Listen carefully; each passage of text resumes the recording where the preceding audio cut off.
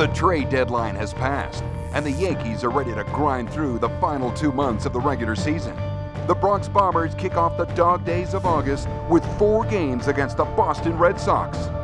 Welcome to Yankee Stadium.